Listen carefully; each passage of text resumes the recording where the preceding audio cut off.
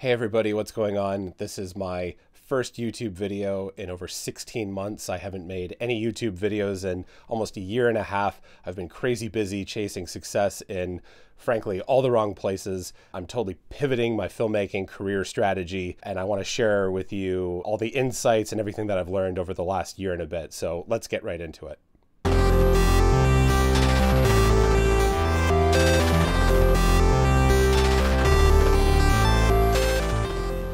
So I've tried a ton of different stuff over the past year and a half or so.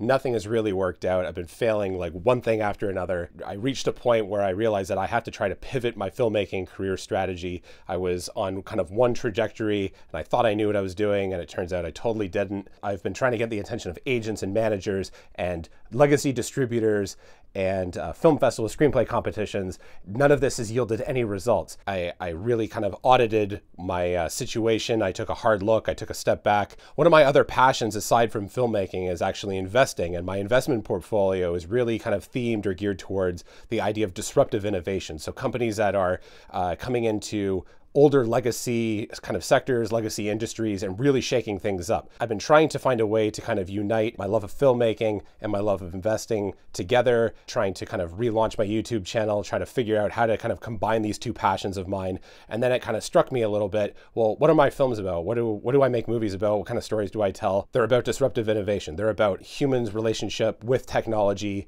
I finally figured out a way to combine these two things. I need to start treating my filmmaking career like an investment. I need to start looking at the decisions that I make from the perspective of an investor and not of a filmmaker. So what I'm doing right now is I'm taking a look at my filmmaking career and I'm rebalancing. I'm treating it like my portfolio. I'm taking what is not working for me and I'm discarding it. Every dollar and every minute that you put into your filmmaking career, you should expect to get something out of it, whether it's tangible or whether it's progress forward. The industry is really built around this kind of lottery ticket mentality where it costs independent filmmakers everything and costs the gatekeepers nothing. So as an investor, I'm going to be really taking a cold, hard look at all the decisions that I make. On my YouTube channel moving forward, I'm going to be exploring all sorts of disruptive innovation and technology as it relates to independent filmmaking. I'm going to be discussing everything from distribution to cryptocurrencies to NFTs to companies that are moving into the film space and they're shaking things up. They're taking this like 100-plus-year-old model of how we've been doing things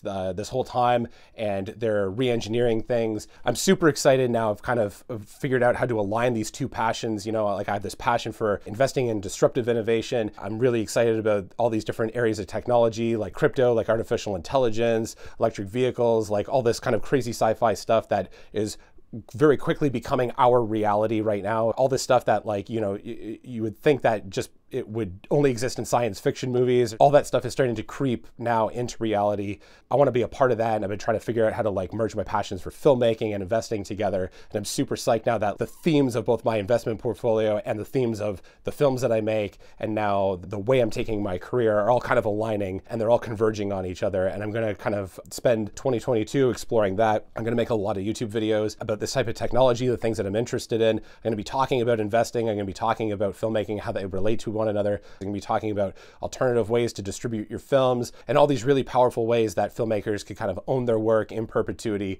So moving forward, I'm going to be treating my career like an investor. I'm going to be treating my films like an investment portfolio. I'm going to be really thinking hard about, before I make a decision, am I going to see a return on my investment? Am I just flushing money down the toilet? Am I just flushing my time down the toilet? I'm going to be talking about all these different things and how I'm now pivoting to approach my entire filmmaking career like an investor, demanding more out of my time and more out of my money, and not giving into kind of this lottery ticket mentality where you give your time and your money to someone else and then hope that they maybe give you something, but maybe they don't. I really just want to share kind of my new mentality and my approach to independent filmmaking, and I'm going to be documenting the whole process, and I'm going to be sharing with you my experiences. So if you're into this type of thing, if you're into innovative technology, if you're into disruption, if you're sick of the old model, if the old model is not working for you as an independent filmmaker, join me on this journey. Please like and subscribe. You know, it just takes a second. It costs you nothing and it means everything to me. It helps build the channel. I'm super excited for the possibilities and all the different opportunities that technology is affording independent filmmakers in 2022.